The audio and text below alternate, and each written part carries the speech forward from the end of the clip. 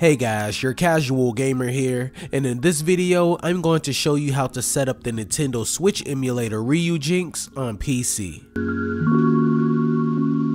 Let's head on over to ryujinx.org. The link to this page is in the description below. Once you're here, go ahead and click on Get Started. This emulator is also available for Linux and Mac, but I'm going to be downloading for Windows. You're going to need this program here, 7-zip, to extract the emulator, so if you don't already have it installed on your PC, the link to this page is also in the description below. Okay, so here's the Ryujinx compressed file on my desktop. Now we're going to use 7-zip to extract it. All you want to do is right click on the file, go to show more options, 7-zip, and extract to Ryujinx. It's going to create a new folder containing all of your extracted files. We no longer need the zip folder, so let's right click on that and delete it. Also, there will be 2 more files that you need to get this emulator up and running. That will be your keys and your updated firmware. Now, I cannot tell you where to get these files. Just know that you can go to Google and search for them, or you can check out my Patreon page, and I'm pretty sure I have a video there that will help you with this. Link in the description. Now, you will have to extract your keys file, but not the firmware file. So let's go ahead and extract our keys. And we're just gonna extract here and delete the zip folder.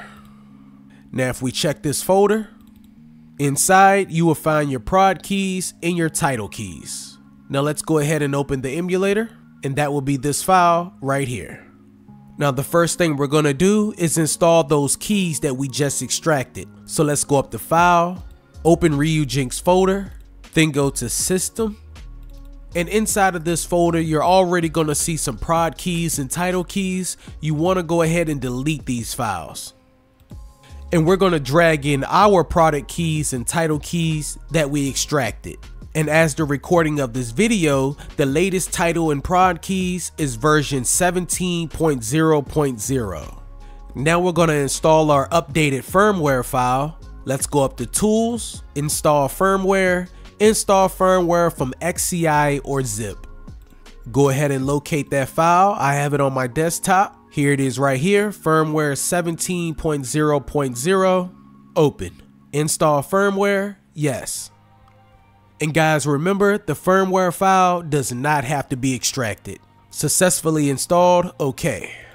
Now let's go up to Options and Settings. Go over to Input. And this is where we can map our controller out. Now, the controllers I have tested with this emulator is an Xbox One controller, an Xbox Series controller, and an actual Nintendo Switch Pro controller. And all 3 controllers work. The controller I will be using is an actual Switch Pro controller. And also, make sure Enable Dock Mode is checked, and we're going to go down to Player 1, Configure. Now, if you are using a Nintendo Switch Pro controller, as I am, make sure you are on Switch Pro controller. I also have my Xbox Series controller connected to my PC, so if I wanted to set that up, then I will select Xbox Series controller.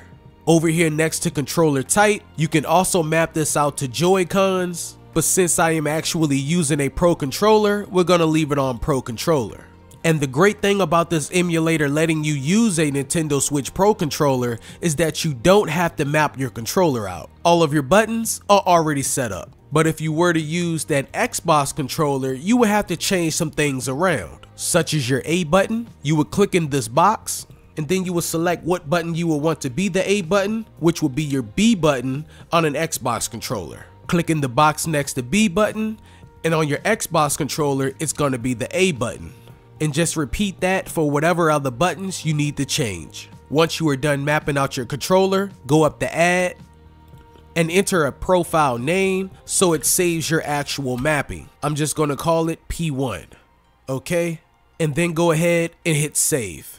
And if you have a second controller attached to your PC, go ahead and repeat that same thing for player 2, 3, or 4. Back up to the top, and let's go over to Graphics. Now I'm going to leave everything here on the default settings, but if you are having performance issues such as your game is lagging, then you may want to come back here and change your graphics back in from Vulkan to OpenGL. Now, I don't recommend using OpenGL unless you have some really old specs in your PC, because Vulkan will give you the best performance. So try Vulkan, see how it goes, then make the switch. Make sure your preferred GPU is actually using your graphics card and not your integrated graphics. Under resolution scale, you can bump the graphics all the way up to 4K, that would be 4 times. And the way this works is that the graphics settings you are seeing on the left will be on handheld mode, and the graphics you're seeing on the right will be on docked mode. So since I'm using a 1080p monitor, I'm just gonna stick with native. If you make any changes in here, go ahead and click on apply and save. Okay, now let's add our games to the emulator. I have a folder on my desktop that I renamed Switch Games, and this folder contains 5 games. 3 games have been extracted, 2 haven't. And the format you want to have your Switch ROMs in to be playable are NSP files and XCI files. So your Switch ROMs will be in a compressed format, and to extract them, we can use Crash Bandicoot 4. You want to right click on it, show more options, and we're going to use 7-zip, and we're just going to extract it here. And there we are, Crash Bandicoot 4 is now a XCI file. Delete the zip folder. Okay, back over to the emulator. Let's go up to Options, Settings.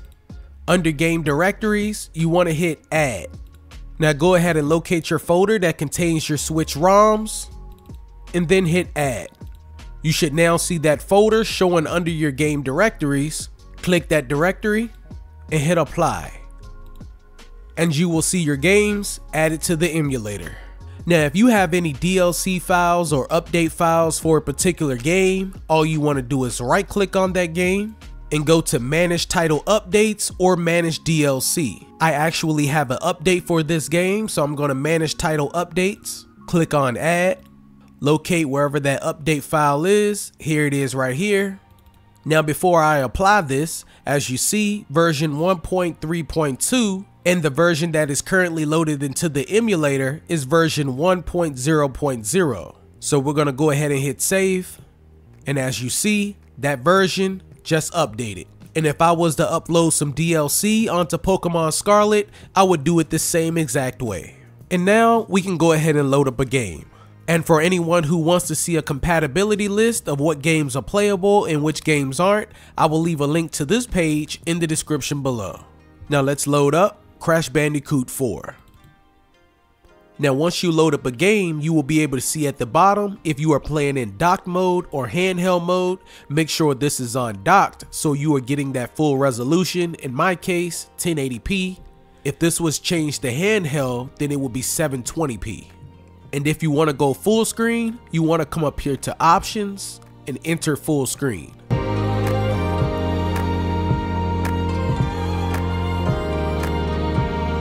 Thank you guys for watching. I hope this video was helpful. If it was, make sure to leave a like. And if you need any more help getting this emulator set up, then visit my Patreon page where I will have some very helpful videos. Hopefully, I will catch you guys in the next one.